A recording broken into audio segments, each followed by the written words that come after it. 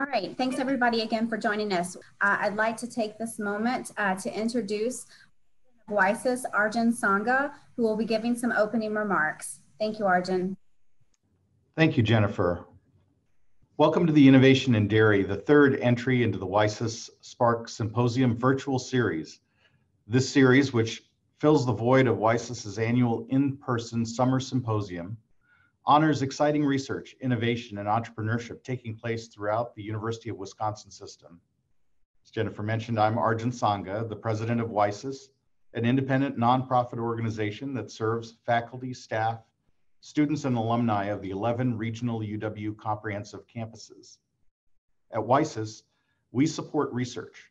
We market ideas, we inspire students, and we build culture, all with the goal of inspiring Wisconsin innovation. And that's why we've worked with the Dairy Innovation Hub, UW Madison, UW Platteville, and UW River Falls to offer today's important conversation about the future of Wisconsin's $46 billion dairy industry. A recent independent study out of SMU ranked our 11 regional comprehensive institutions, along with WiSys, as number 2 in the nation in innovation impact productivity among small research universities. This is where and how it starts, with our talented and innovative researchers in collaboration with our industry partners and state leaders.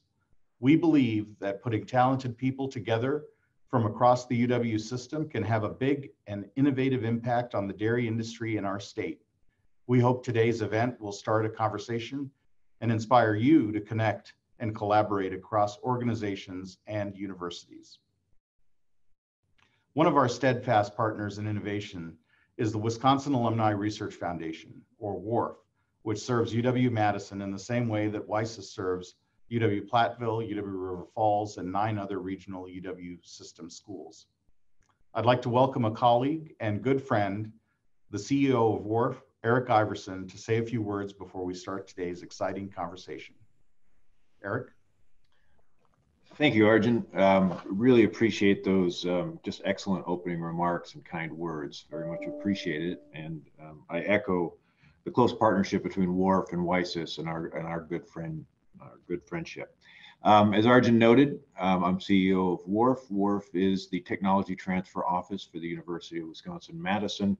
Our role is to patent the new inventions coming off of campus and work with industry and startup companies to get those innovations developed into products and into the marketplace. And we've been doing that for about 95 years now. And it's interesting to note that the very first innovation off of the University of Wisconsin-Madison's campus that was patented by WARF, and in fact gave life to WARF, was a dairy innovation. That was Dr. Steenbach's enrichment of dairy products with vitamin D. So we are very near and dear to this industry.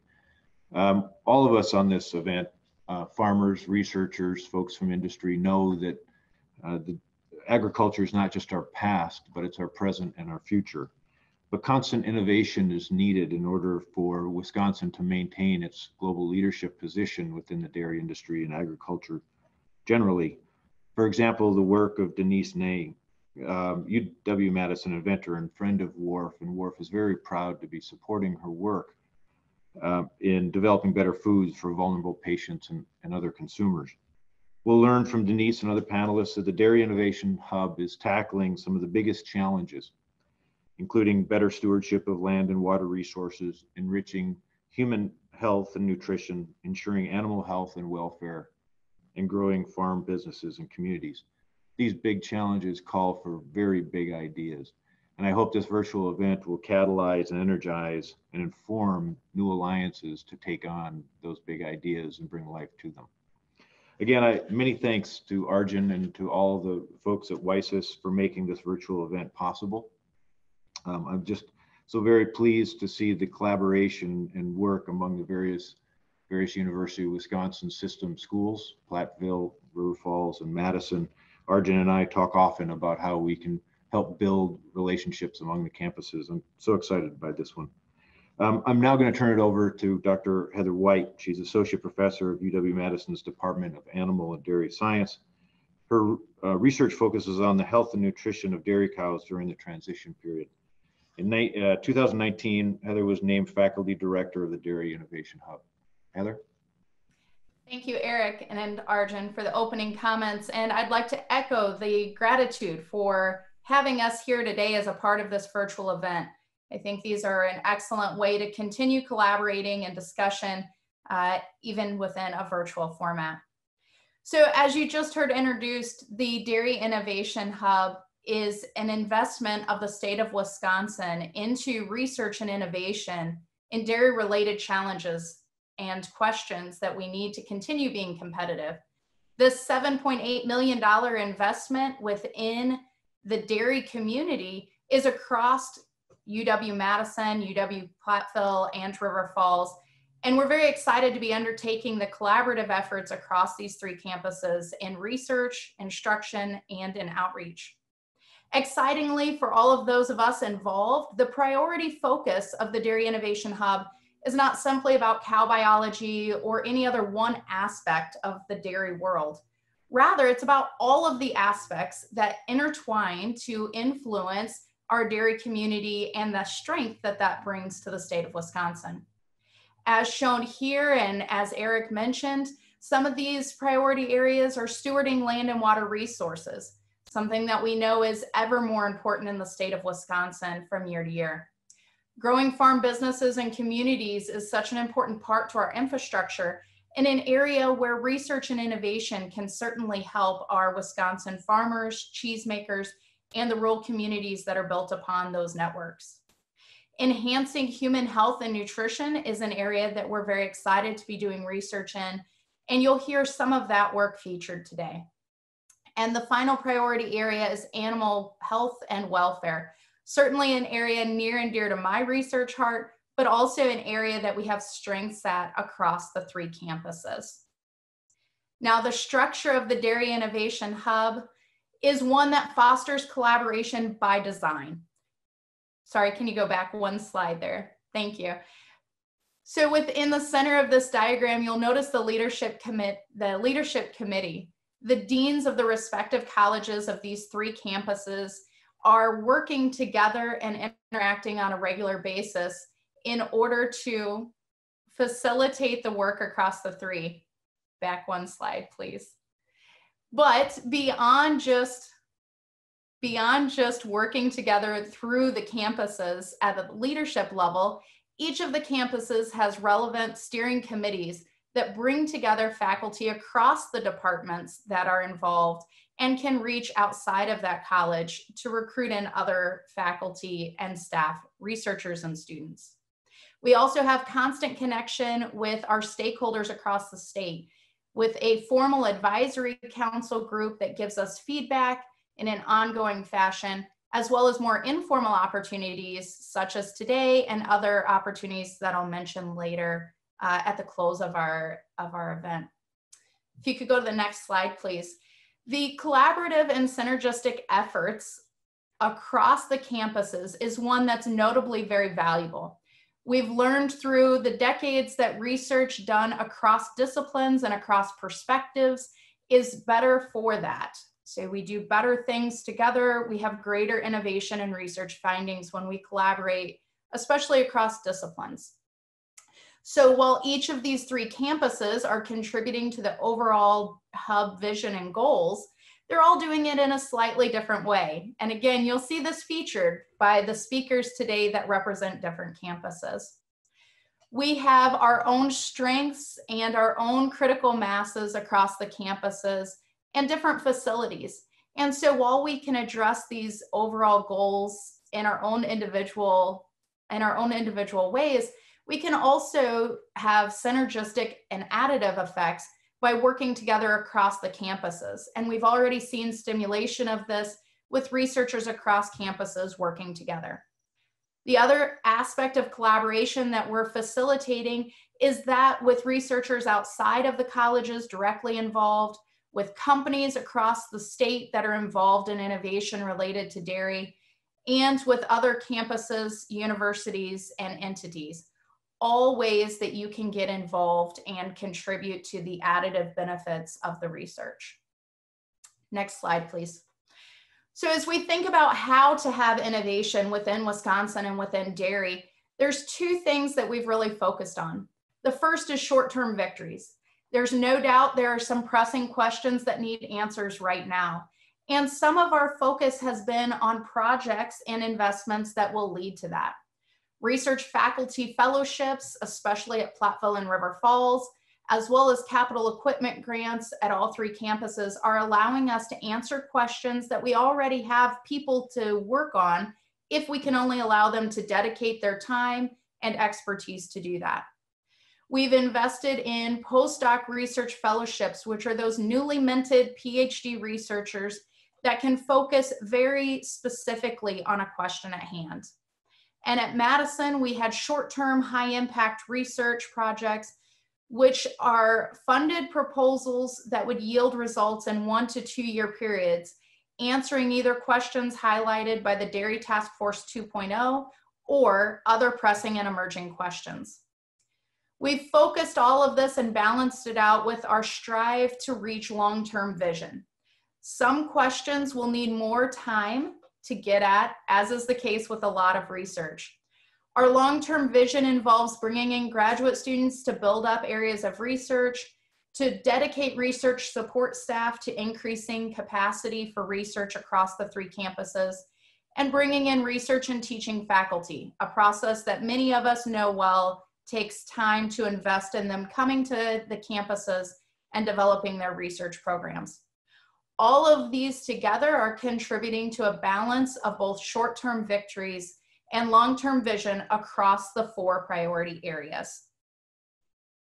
You'll get to hear some of the projects funded under these various calls today. And so with that, I'll turn it over to Jennifer, who will introduce our breakout sessions. Thanks very much, Heather. So as mentioned earlier, I'm Jennifer Souter, Director of Patents and Licensing here at WiSys, and it has really been my pleasure to work in partnership with colleagues from the Dairy Innovation Hub to present today's event. I would like to take this opportunity to quickly thank and acknowledge a few people who have made today possible. From WiSys, I would like to thank my colleague, Deborah Lundeen, WiSys' pre-award manager of sponsored programs. Deborah's behind the scenes today, managing the logistics of Zoom, but has been really instrumental in the development of this program and getting us to where we are today. So thank you so much, Deborah. I'd also like to thank Sarah Kunkel from our office for all of her logistical administrative support, and also our WiSys team members who are here as facilitators today during the breakouts. I'd also like to thank Maria Woltz from the Hub for working with Deborah and I on the planning of this event and also helping make today a success. Last but not least, I would like to thank all of the Hub moderators and presenters who are with us today. And in just a few moments, each presenter will be introduced and queued to start their presentation. As I mentioned earlier, to get the most out of your viewing experience, if you're not already, we encourage you to use speaker view and ask that you again leave your audio and video turned off during the main presentations. As we have a full schedule today, we will not be taking Q&A after each presentation. Rather, you're encouraged to engage with the presenters in the dedicated breakout sessions, which will directly follow the main session. Each breakout session will be moderated by a Hub representative, as well as a WiSys team member. And these breakout sessions are really aimed to provide an opportunity for you to engage in collaborative discussion with others in the room, as well as provide that opportunity for Q&A with the presenters today. So today you're going to be hearing from 6 researchers that represent really a diverse cross-section of Hub-funded research, some of which have already resulted in patentable technologies being pursued by both WiSys and WARF. We look forward to seeing more of the innovations to come. And with that, I would like to introduce our first speaker. So please welcome Jill Coleman-Wasick from UW River Falls.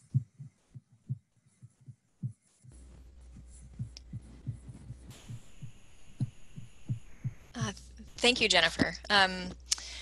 It's really exciting to be with you this morning. Thank you for inviting me to participate in this wonderful event.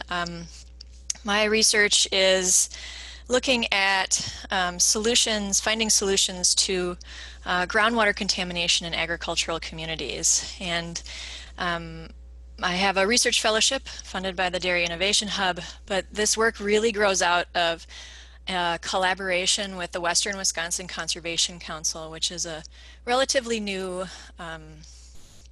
a farmer-led watershed council formed in St. Croix, Pierce, and southern Polk counties on the western side of the state. So next slide, please. So nitrate contamination, my research is going to look a little more broadly at groundwater contamination, but the focus lies with nitrate. So if we look across the state of Wisconsin, you see in the upper left-hand corner of this slide, nitrate is really elevated in groundwater across the agricultural areas of the state. And this is the story across the nation as well.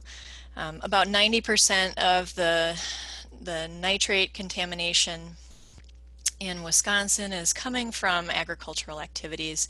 What we do on the landscape affects what's in our groundwater below. So my focus is kind of the western Wisconsin area. You see that circled. In our region, we see relatively elevated levels of nitrate in many wells. This map is from the great tool by the University of Wisconsin at Stevens Point, their well water quality viewer. And you can see the warmer the colors, the more elevated the nitrate concentrations. So in Pierce County, where our average nitrate concentrations are starting to creep up towards that health standard, which is 10 parts per million nitrate. And that health standard is protective of the most vulnerable in our population. So infants and as well as pregnant mothers and their growing fetuses. So elevated nitrate in the body can cause a variety of problems.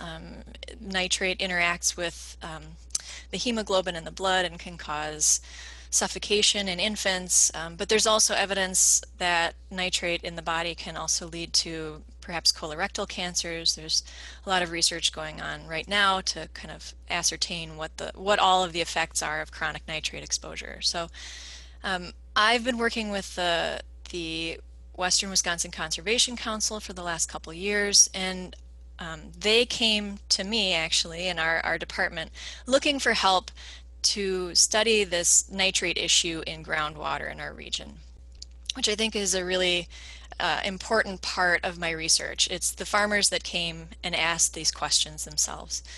And I think that these folks have been somewhat left out of the well testing programs that you see represented in the well water quality viewer. So just below the map on the lower left-hand side, you see some of the data that we've generated. And what we're finding is that on average, we're looking at about 60 wells for the members in the Western Wisconsin Conservation Council.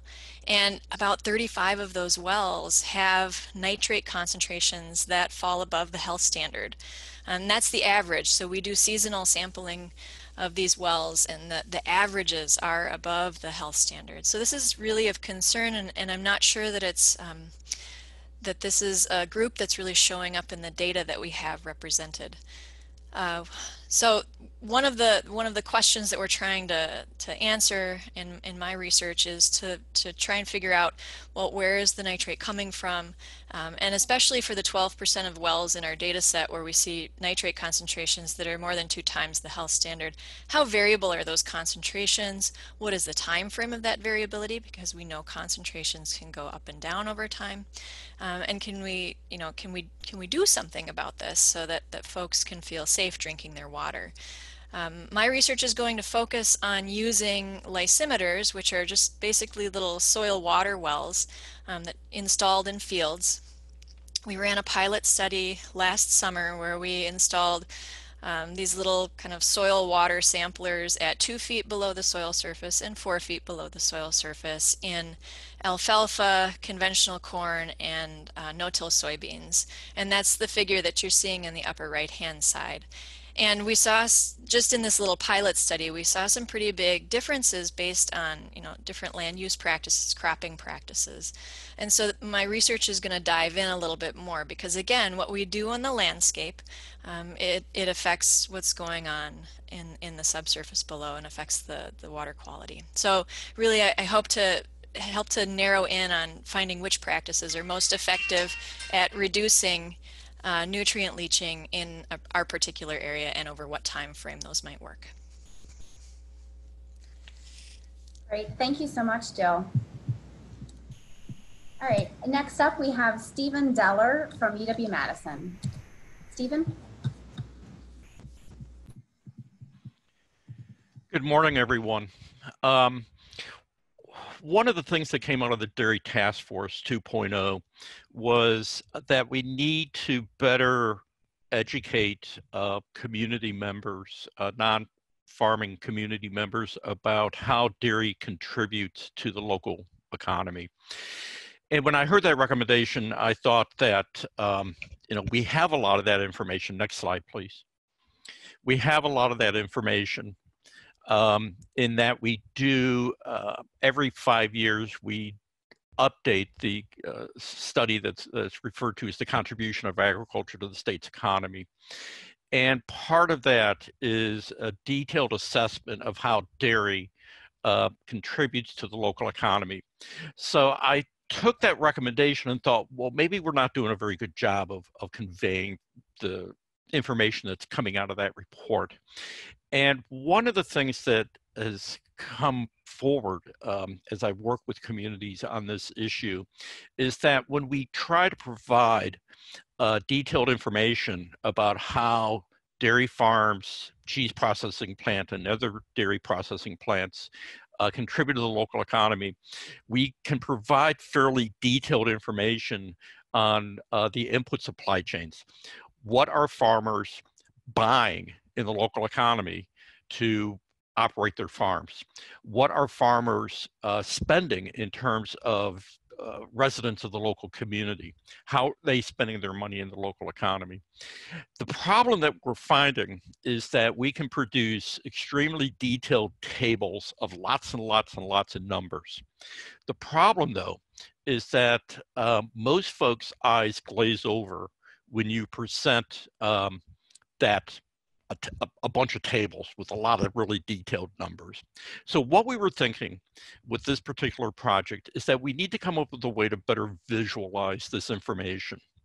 So the idea here really is to kind of look at how do dairy farms spend their money. Now they can spend their money in two places. One is they can spend it in the local economy, the local community, or they import from outside. Now, what we have here is an example of what a visualization might look like. This is for the state of Wisconsin. Dairy farms spend most of their money on feed. Particularly $882 million is spent on feed from suppliers in the state of Wisconsin. Those feed farmers need to actually then operate. They need to make purchases. So you can see how there's this kind of ripple effect that's going through. Farmers also spend a lot of money on real estate. A lot of that's rental. A lot of dairy farmers rent the land that they operate, or a portion of the land that they operate. So that's money going into one part of the economy. Now, the real estate program, they actually end up spending a fair amount of money on labor. That's money going to the actual folks that are kind of running the business, if you will. They take that money and they spend that in the local economy. But for the state of Wisconsin, dairy farms import about $1.5 billion from outside of the state. So the strategy here is, how do we, one, convey this information so that local folks better understand how dairy is connected to the local economy through a visualization as opposed to a table of number after table of numbers. And then also look at these imports. We can actually go down and look at fairly detailed levels of what is being imported. Now, from an economic development perspective, those imports are a lost opportunity for the local economy. What we want to try to do is identify areas where we can tighten up those connections. We can essentially minimize the amount that's being imported into the community and is actually being purchased in the local community. We can identify business opportunities, and we can identify ways in which we can tighten up those contributions. Now, the questions that we have with this work is, how do we best visualize these connections? It is possible to get into so much detail here that it can become overwhelming. The tables are overwhelming, but Can we come up with a way to visualize this so that it's intuitive and people can better understand these connections?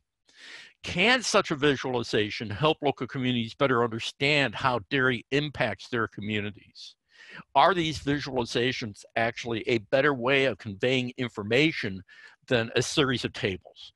We kind of know that a bunch of tables of numbers really is not doing it. That's why the task force came up with this one recommendation. It's not really hitting the goals that we thought it had been. How detailed should these visualizations be? This is just the top 3 industries that the dairy farms in the state of Wisconsin purchase. If I were to put all of these connections on here, there would be something like 55 different industries. Then each one of those 55 different industries has their own connections. Very easily, this thing can become overwhelming.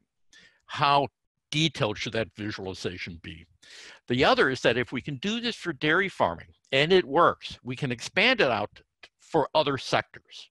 We can look at how, say, a project I'm working on is with the rural hospitals, for example. How do rural hospitals contribute to the local economy? So if we can learn from the dairy experience here, we can expand our understanding of other sectors in the economy. So this is really kind of a way to help expand our way of thinking and presenting economic information to the residents of Wisconsin and the policymakers. And we hope to be able to get this down so that we can do it for individual counties across the state of Wisconsin. Thank you. Great. Thanks so much, Stephen. That's wonderful. All right, our next presenter is Sylvia Kehoe from UW River Falls. Sylvia? Hi everyone. Thanks for attending. So my research is, our objective is very simple. And that's, I'm a professor of dairy science at UW River Falls, and I do a lot of research with undergraduates. And I also am the coach for the Dairy Challenge team, which means that I get to visit a lot of farms across the US. We go all over to the East Coast, to the West Coast, around the Midwest. And one of the things that I noticed when I was out at some of these farms is that a lot of farmers are using a new method, newer, it's not new, but it's newer, more popular right now, to take the horn tissue off of calves so that they don't grow horns. It's called caustic paste or pasting, and it's becoming very popular. And the thing that my students and I noticed is that on some of these farms that the method that the farmers are using seems to be very inconsistent, and it seems to potentially be a little bit harmful to the calf, where they just they get more tissue taken off than they need to.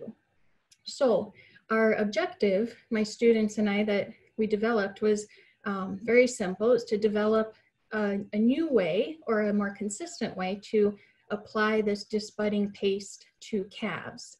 Next slide, please.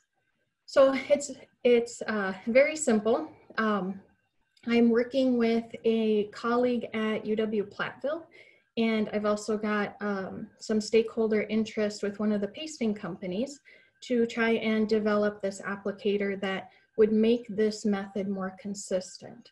And so one of the things that would affect, obviously, is the health of the calf and the safety for the calf, but also the safety for the employees that are putting this paste on.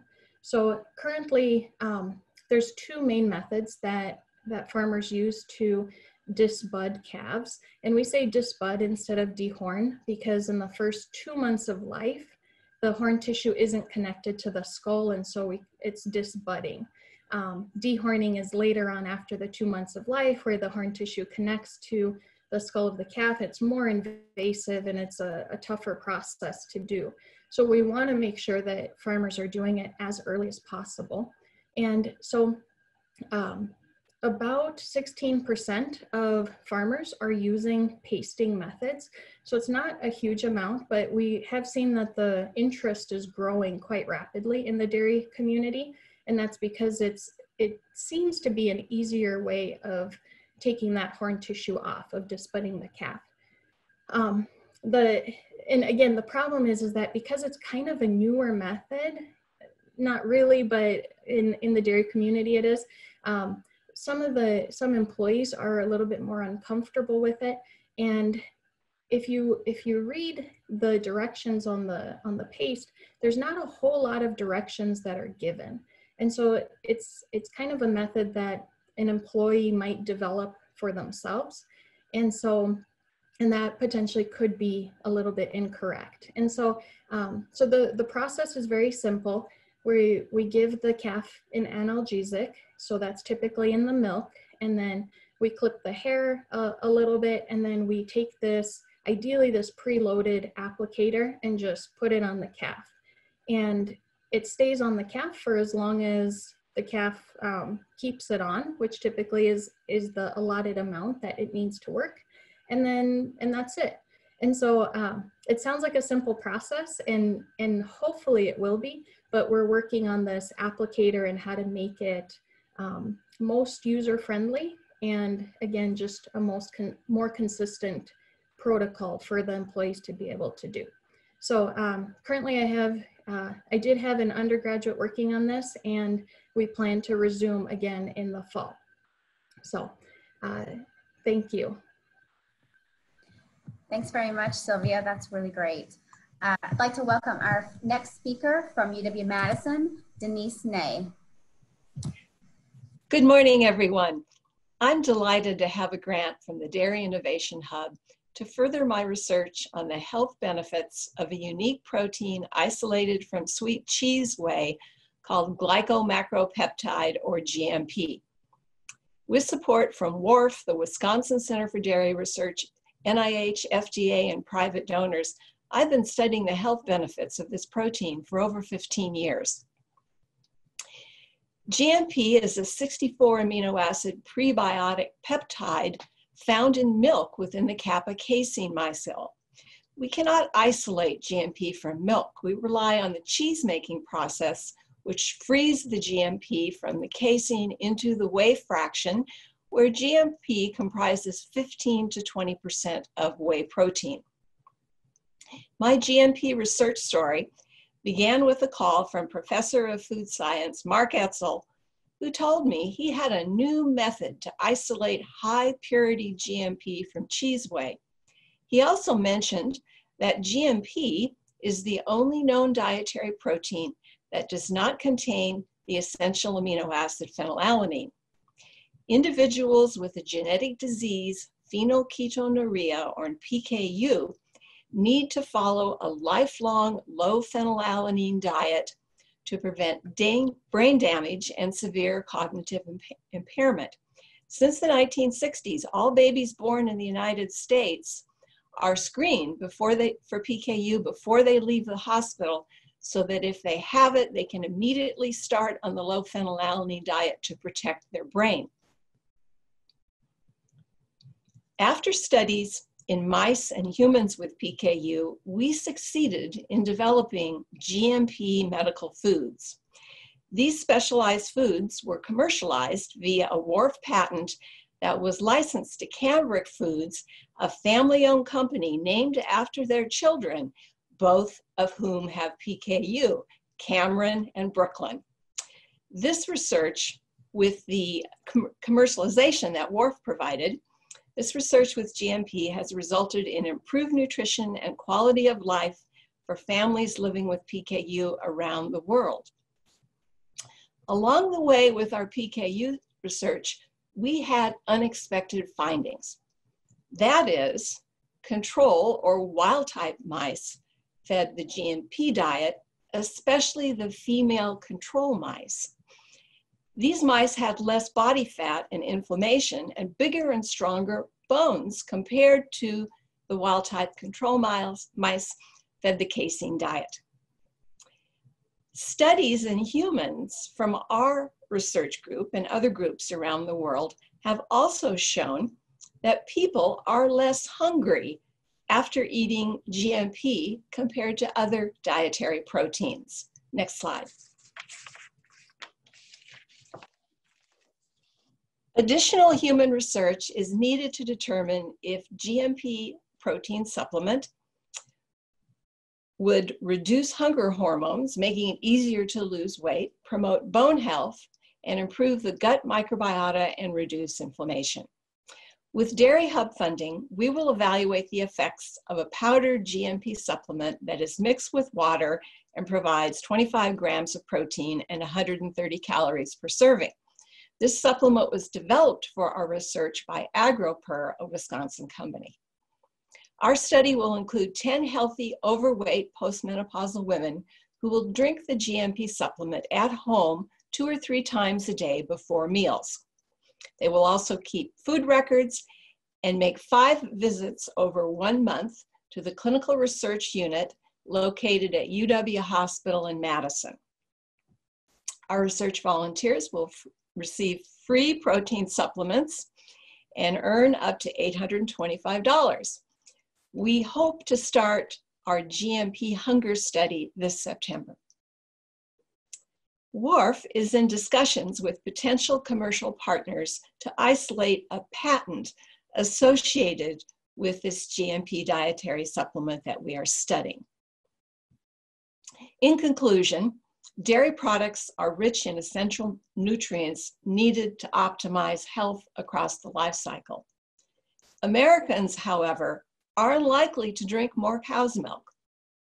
My vision for innovative dairy research is to investigate dairy components such as GMP, but there are many others that we can study further, and to see if these dairy components can be incorporated into diets for specific health needs. In other words, personalized nutrition with dairy products. Thank you. Thanks very much, Denise. That's great.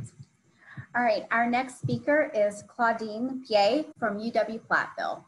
Claudine. Hi, my name is Claudine Piet, and I teach anthropology and sociology, and I'm working on this project with Shan Sappleton as a professor of political science there as well. And so our project's about changing agricultural land. And I could start by taking a look at the pictures in the background of this slide. These came up when I Googled Wisconsin landscape, and I just wanted to point that out to start, just to be able to recognize the significance of agriculture for the identity and for the landscape of Wisconsin.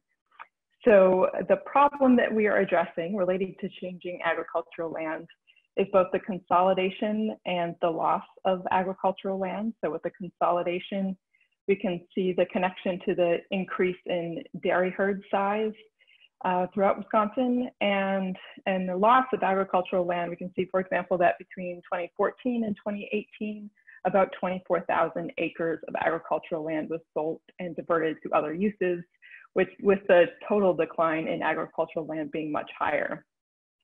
So the current economic crisis and farm bankruptcies also has the potential to exacerbate these changes.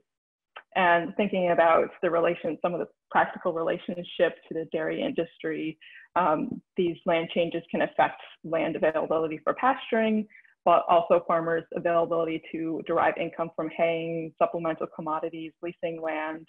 It can also affect land available for new farmers, and as I mentioned, the change in Wisconsin's landscape. The goals of this research, we have 3 major goals. The first is to document the impacts of all of these changes on dairy farmers and on the surrounding rural and suburban communities, particularly focusing on how farmers and community members themselves described the effects of these changes on their families and their communities. And secondly, we're going to investigate people's reactions to some existing policies like farmland preservation programs or farm easements, and ask and get information about potential other policies so that we can make land-based policy recommendations. And the third major goal of this research is to involve students in the research and increase student understanding of land ownership and its relationship to the dairy industry and to healthy communities. And in so doing, build stronger connections between agriculture and social science. So methodologically, how we're going to study this, we're going to focus on Dane and Grant counties, with Dane County especially having more of the issue of agricultural land loss, and Grant County was consolidation. So we're going to be able to look at some of the differences in those two contexts. And in the first phase, which we're currently in, we're starting to collect demographic data, land use data, so that we'll have that to then compare to our findings in phases 2 and 3 of the project, in which we will be doing interviews and participant observation with dairy farmers, but also other community members, especially those tied into the agricultural or dairy industry.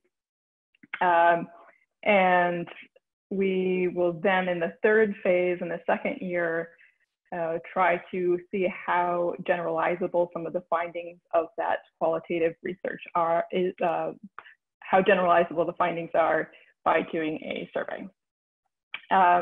And throughout all of this, we're going to be involved with student recruitment and training, because a lot of the students we'll be working with may not have a background in agriculture, or they may not have a background in social science, and they may have a background in agriculture. So we're going to want to make sure that they are up to speed on both disciplinary perspectives. And finally, the importance of the research. There's been a lot of recognition of the negative effects of agricultural land loss. We especially want to focus in this on how it is affecting our communities in Wisconsin, and the specific connections to the dairy industry. And in so doing, we hope we will draw attention to the significance of the dairy industry, not only for the strength of the economy in Wisconsin, but also for our social connections, our identity, our vision of landscape, and just the health of our communities in general. And finally, we want to be sure to include the voices and experiences of dairy farmers and other community members in shaping policy.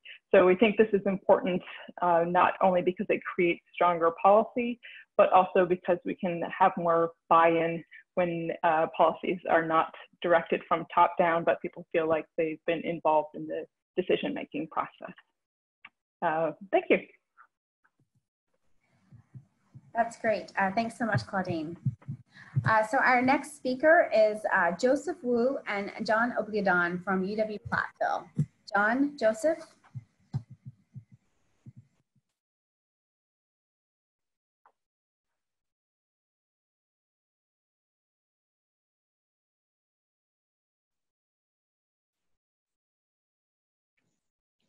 Hello, is Joseph there?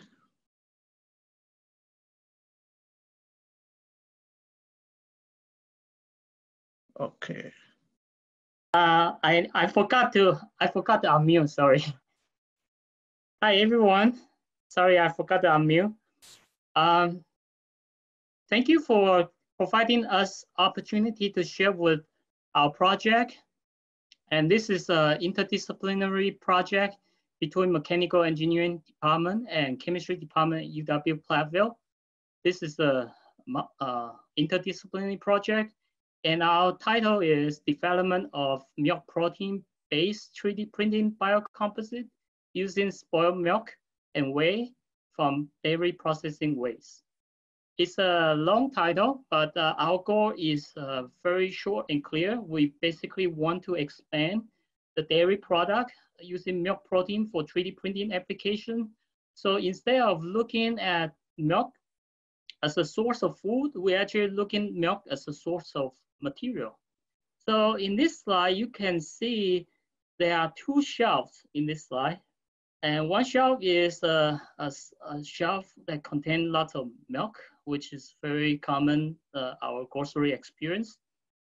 Our vision is using our project, we can expand that milk product, now create a shelf of filament, which you see on your right, which many different kind of filament with different color, different property. So we are basically trying to turn this milk, especially milk protein, into 3D printing application. So why we're looking at the milk protein. In fact, milk protein, if you look at chemistry level, if you see the picture at the center of the slide, there are two pictures. On the top is a polypeptide. It's basically if you break the protein into a chain of protein chain, that is a polypeptide. And you can, I highlight the functional group in that protein that's called amide bonds. And if you look at the commercially available nylon 6,6, which is the image below, you can see there's a similarity where there's a amide bonds in the nylon material. So by looking at chemistry, you can see this material from protein can be very strong. And we actually demonstrate that on picture on the right lower corner is the film, is the actual polymer that we actually make from casein. And it's very strong material. We try to break it apart with our hand, try to pull it apart. It's very difficult to pull it apart. And it's transparent, it's brittle. Unfortunately, it's kind of brittle material. So we are actually working with this, see if we can actually use for 3D printing. One note that I have to say is that the milk that we want to use is not the fresh milk, not competing with the food source. It has to be either spoiled milk or milk that was going to be thrown away, or unsold milk, or could be bacteria contaminated milk, because they all contain the same protein. If we can harvest the protein, instead of them throwing it away to decompose in the environment, create environmental issues, we can actually use those to create the polymer. And I'll let Dr. Opiodan to talk further about our motivation and also overall process. Dr. Opiodan. Okay. Thank you. Can you please go to the next slide? Well, you can see on the top left slide an image of somebody dumping milk. That image is somehow concerning to us, where we got the information about the amount of milk that is dumped annually. In 2016, as an example, we understand from records that over 43 million gallons of milk was dumped. And that was a year when there was no major crisis, nationally or internationally. This year, from records also, we heard that in Wisconsin, at some points, there were over 30,000 gallons of milk that were dumped because of the coronavirus problem. So what we are doing is to use this economic waste to turn around the usefulness of proteins in milk, specifically casein and whey, for the purpose of creating polymer, as Joseph, my colleague, has said. And the target application is for developing printable materials for 3D printing industry. The background of this research is in the project that we have been working on for some years now. We have developed 3D printing material for different applications using lignin, which is biodegradable material, biorenewable material. And we are looking into different ways to use casein and whey in this project. And we are not just looking at filament alone in this case. We are at this time open-minded to different 3D printing processes. There are so many processes. There is the extrusion-based process, and there is the powder-based processes. There are the VAT photopolymerization processes. So we will develop, using characterizations, materials that are printable in any of this route of processes. And our goal is to be able to produce useful materials that will be competitive with the synthetic materials from petroleum-based sources. And we hope that we'll be able to make some transformation in the market sector of 3D printing with the products that we made using this from this research. Thank you. So firstly, on behalf of WiSys, really want to thank everybody for joining us today. I hope that you enjoyed the event. I hope you had some great discussions in the breakout rooms. I want to thank all of our presenters again from the Hub funded researchers. A great showcase of what some of the research that's being funded by the Hub was, and how, you know, from disciplines from social sciences to engineering to ag to biochem to dairy. So really a great showcase of that. We hope today's event will be the first of many innovation gatherings to really support those conversations and catalyze new alliances around different topics in Wisconsin. So stay tuned from WiSys for more information on additional events and programming that we'll have in the future. And as I mentioned earlier and throughout, we are very happy to help facilitate connections. If you need to be connected to someone at the Hub or you couldn't remember someone's name, please feel free to reach out to us and we will definitely make those connections for you. So before we leave, I want to turn it over now to Heather White for a few closing remarks on behalf of the Hub. So Heather. Great, thank you. And thank you again. I'd like to echo what Jennifer said. Great discussion today. It was a great opportunity to showcase some of the research and just give you an idea of what's going on. Deborah, I don't know if the slides are available for you to pull back up. That would be great.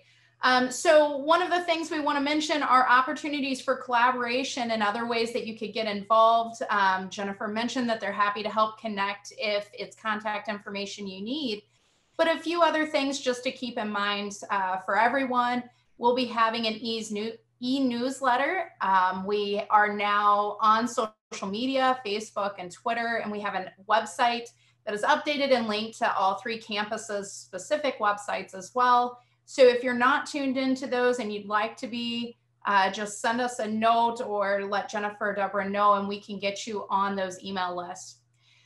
As I mentioned, it came up in discussion in one of the breakouts I was in. We're really working towards collaborating across campuses and the colleges, but also with nonprofits and relevant groups. So if you are a member of one of those, or if you know someone who's there and wants to get involved, we have opportunities for providing input from those, both through formal mechanisms like the advisory council I mentioned earlier, but also through opportunities like this and through Dairy Summit, places where we're hoping to have really great open discussion about the research, the focus, and the dairy community in a broader aspect. For researchers across campuses, collaborate, apply for Hub funding, share your ideas with us. If you have any questions, Maria Wolt, the program manager who helps across all 3 campuses, myself, Tara, and Steve are all available to help to answer questions and to facilitate collaboration. And then we've been reaching out actively to farmers and processors across the state. We've been gathering their input. What are the challenges and questions they have, pairing them up with researchers that may have domain knowledge that they're seeking out. And if you'll go to the next slide, we are very excited to be having the first annual Dairy Summit from the Dairy Innovation Hub, scheduled for November 18th. True to the world we live in these days, it will be a virtual conference, but that also gives the opportunity for everyone to participate. We'll have the chance to hear other featured research. We'll have opportunities for panel discussions, and for town hall session type discussions and brainstorming. So please get that on your calendar. Registration will start this fall. It will be a free event to attend this year, given the virtual format. And we hope to get a lot of good discussion and good feedback out of that. So thank you again to WiSys for having us and for featuring dairy as a topic of their innovation series. And thank you all for participating. Have a great day. Thanks so much, Heather. Thanks, everybody. Have a great day. Bye.